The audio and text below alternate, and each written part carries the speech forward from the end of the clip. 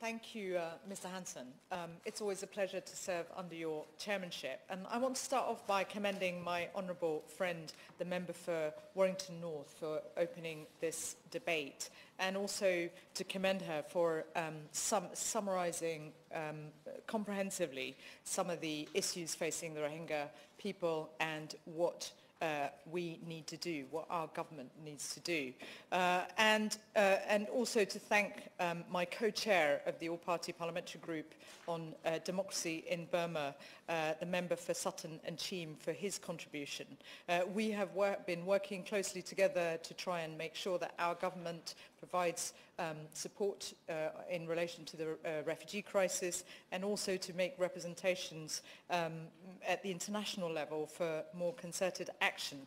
The Minister, of course, started his brief in the week within days of the attacks that led to some over 600,000 people being displaced. So I'm grateful to the Minister for giving time and effort to make sure that our government's response is stepped up. And certainly since he's been in position, he has taken much more time, no disrespect to his predecessors, but much more time, and given much more time in this House to report to and work with us to continue to highlight the plight of the Rohingya people who've been displaced internally, but also into Bangladesh.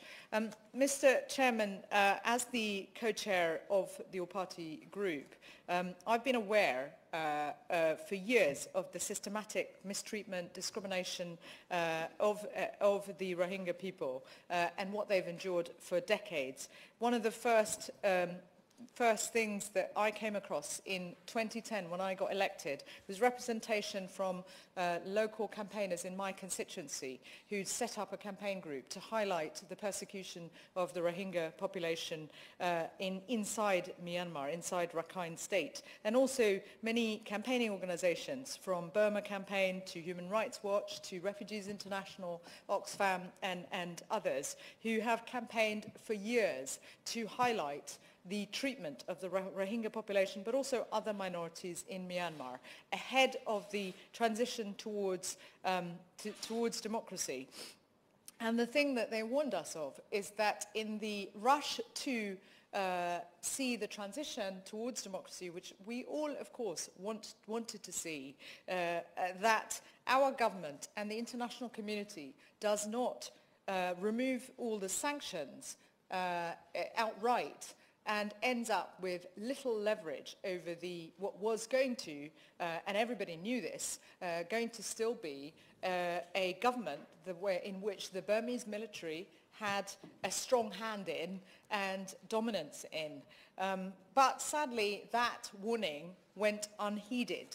But the thing that we found as campaigners across the House working together was that this issue had taken too long for our government and other governments to take on board seriously, to make representation, to prevent what continued to happen, both in 2013 and also last year when in total, the combined total is now 1 million people being displaced, seeking refuge in Bangladesh. So it is not that our government and other governments could not see what was coming. It's that they were too slow to see the warning signs, to listen to organizations working on the ground, trying to ensure that we took those warnings seriously. So it is deeply saddening that it takes a genocide, it takes ethnic cleansing of the scale that we've seen before we see our government step up to the plate and take an international leadership role. And as I say, Mr. Chairman, while I am grateful, and like my colleague, my honourable friend, that our government has given international aid to help those who have been displaced internally and into Bangladesh, we need to do much more. And we need to make sure that this crisis is not forgotten.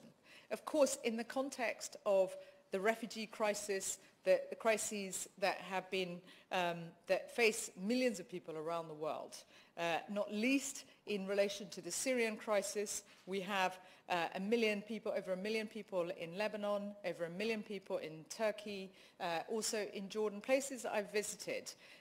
We know that the international community is under huge pressure, and our government has historically had a proud record of leading the way and making sure that we support the efforts of countries who are having to host refugees. For those countries, which includes Bangladesh, and we've heard already what a developing country, emerging economy with some of the highest levels of poverty in the world that requires support from our aid budget, is having to host 1 million refugees, which is of a scale that is unimaginable, that our country would struggle to cope with, Europe struggled to cope with, and yet these countries, whether it's Bangladesh or Lebanon or Turkey or Jordan, are having to do that. So it is right that we continue to support our aid budget. We resist the temptation to succumb to certain wings of the British media that are trying to undermine our aid efforts, because if we didn't do that, our capacity to cope, to help these countries cope with the refugee crises would be even more limited. And it is right that our government, I'll give way. I wholeheartedly agree with what she has to say about the aid budget. I think it is also very important that we recognise not all projects that we will give aid to will necessarily provide full value, whatever that may or may not mean. There's inevitably risk involved in any aid package, and I think we need to recognise, not that it is a business, it isn't a business, but we need to recognise that in a sense aspects of the business world also apply to aid. In other words, sometimes politicians need to take risks on these matters, and we should not, I have no problem about standing up here, and would have no problem about standing up in the House to say there are risks that we will take, and that some of that aid money will not derive the benefits that we would necessarily have hoped for at the outset. But that shouldn't dissuade us from doing the right thing. I am grateful for that intervention from the Minister, and I hope that other ministers, particularly in DFID, will be absolutely confident and resolute in defending the aid budget, because it saves lives. Our contribution has saved millions of lives and lifted millions of people out of poverty and helped in post-conflict societies and helped those countries grow into economies that are now thriving. I give way to my honourable friend. I thank you, honourable friend. I hear what you are saying, but to me, listening to this debate on particularly the aid idea of the amount we are giving, I always find it troubling actually that the world's refugees, more than 80%, the burden is actually being carried by the developing countries. I think never mind what we're doing, I think we should be thinking what more we can do. Would you agree with that? Of course, I'm going to come on to that and on what role our government can continue to play, because although our government has been generous in the contributions, we need to see that happen with regard to other countries, because the total budget that's required to support just those affected in Bangladesh, the 1 million in Bangladesh, is around $1 billion. So the cost is huge, and we cannot expect a developing country to cope with the cost of that. There needs to be support at the international level, and I hope that Britain will continue to play an international leadership role to make sure that happens. Mr. Chairman, others have already spoken about the important role that the people of Bangladesh and the government has played in hosting those who've been forced out of their country, out of Myanmar and into Bangladesh in appalling circumstances. And that is now close to 1 million. Over 600,000 were displaced last September, and hundreds of thousands had been displaced previously under previous attacks led by the Burmese military. And I want to echo the point that the Honourable Member for Sutton and Cheam made about the response of the Bangladeshi population. I am of Bangladeshi heritage, and I am acutely aware of the fact that the public reaction, the reason it has been positive, is because they have direct experience of seeking refuge in India during the second 71 War of Independence, as well as many being internally displaced. And I know many of my constituents in the UK also, and across the country here, in other members' constituencies as well, raise money to help, because that connection is well felt. But of course, this is not a sustainable situation for an emerging economy, for a country that has high levels of poverty itself. And that's why it's so important on the humanitarian side that we step up and we take urgent action. As other members have already pointed out, the rainy season, the monsoon season, is imminent. And this is a country, Mr. Chairman, even leaving aside the refugee crisis, this is a country that often faces huge floods, where half the country, sometimes 2/3 of the country, is underwater. And it copes relatively well, but it's not able to cope with 1 million refugees who are not in decent accommodation, and where the systems are not geared up to cope. So the international community needs to work hard to make sure that the government of Bangladesh is open to support, open to providing support from international NGOs as well as domestic ones to scale up the support that's urgently required, and that in return it also gets the assistance, the humanitarian assistance and funding that's required, because the situation is urgent. Lives will be lost. There will be a double catastrophe if we do not take action quickly to make sure that the government of Bangladesh, with the support of international partners, is prepared for the monsoon season. And therefore, this week, as we are hosting the Commonwealth Heads of Government Conference, and given that Bangladesh, although Burma isn't, Bangladesh is a Commonwealth member, and other countries in that region have a vested interest in solving this crisis, in making sure that the situation doesn't get worse, I hope the Minister can explain to us what representation our government will make and what our government will do to facilitate discussion, not just with Bangladesh, the head of government, the Prime Minister of Bangladesh, but other governments from CHOGM who can help facilitate and achieve a result that is more positive than where we are now. I'll give way. Would she also agree with me that the Commonwealth Heads of Government is really, really important, but also more we can do with ASEAN countries, Burma's direct neighbours, would be, they could play a really key role as well in trying to unlock the situation there. I couldn't agree more, and I hope the Minister will be able to answer to us on some of the discussions that he's had and the Foreign Secretary's had, if he has done, to explain what results have, what sort of discussions have happened, but also what the outcomes of those discussions have been. And I hope that the Minister will also explain what practical outcomes he and his fellow ministers have got from the European Council. He did report back to the all-party group, but some of the things that have been reported back were disappointing. So I hope that since that discussion, he might have continued to persevere, and he might have something more positive to say to us, particularly in relation to the arms embargo. I'm aware that our government, although we have an EU arms embargo, our government hasn't pushed for an international UN-mandated arms embargo. And I hope that the Minister can explain why not and what he will do to try and get an international agreement, because it's still the case that a number of countries are continuing to sell arms to the Burmese government. China, Russia, India, Ukraine, and until the end of last year, Israel. And some reports that they continue to sell arms even during that period when the attacks happened that displaced so many people.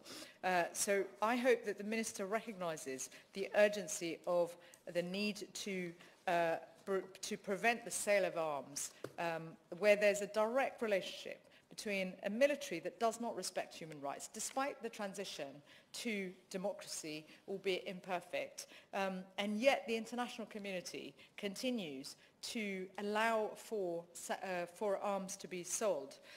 Mr. Chairman, the United Nations High Commissioner for Human Rights described what is happening to the Rohingya people as a military campaign in which you cannot rule out the possibility that acts of genocide have been committed. The team from the UN stated that brutal attacks against the Rohingya have been well organized, coordinated and systematic, and they further state that the violence perpetrated by the Burmese military has been carried out with the intent of not only driving the population out of Myanmar, but preventing them from returning to their homes. And a report from the UNHCR from February 2017 detailed the serious human rights violations committed by Burma's security forces, including mass gang rape, killings, including of babies and young children, brutal beatings and disappearances. The UN Human Rights High Commissioner Zedi said the devastating cruelty to which these Rohingya children have been subjected to is unbearable. What kind of hatred could make a man stab a baby crying out for his mother's milk, and for the mother to witness his murder while she is being gang raped by the very security forces who should be protecting her? We need to arrest and prosecute not just those who perpetrated this horrific violence, but also those who gave the orders. It is encouraging, Mr. Chairman, that the prosecutor of the International Criminal Court, Fatou Bensouda, has asked for a ruling on whether the mass deportations constitute a crime against humanity. The International Criminal Court should, in my view, rule in favour of an investigation and begin proceedings, and I call on the UK government to do all it can for this to happen. I hope the Minister will address this particular point in the recent development around the forced exclusion, deportation of the Rohingya population into Bangladesh. We must also, as I stated earlier, make sure that the government, the Burmese military government, is put under significant pressure, both in terms of sanctions on the military, but also targeted economic sanctions on their interests. And as I said, a UN-mandated arms embargo. And I hope that the Minister will heed the warnings of over 100 parliamentarians when we wrote to the Foreign Secretary to call on the UK government to make a referral to the International Criminal Court. And while I recognise what he said about the fact that because Burma is not a signatory, that they need to self-refer, I think the act of, and other countries have done so, the act of making a referral, given the UK's position and given the UK's historic and unique responsibility to Myanmar as a former colonial power, that we have a leadership role and we should hold the Burmese military to account, to hold them to account for committing crimes against humanity, potentially committing certainly committing ethnic cleansing and genocide according to the United Nations. And so what I appeal to the Minister to do is to continue the effort to make sure that the Burmese military are held to account and that the International Criminal Court referral takes place in whichever way is possible. And it's not good enough, frankly, to revert to saying it's not possible for these reasons. I want to know how the Minister's going to make it possible, because what we know is that when the Burmese military are put under pressure, as we did with that correspondence to our Foreign Secretary, to our government for a referral and other governments, and the negative publicity, and to ensure actions taken, that is when they finally feel the heat and actually start to pay attention. So I hope the government will start to take action on these grounds, to hold the Burmese military to account, because otherwise, once again, the international community, including our government, will allow them to get away with ethnic cleansing and genocide, and that is not acceptable. Thank you.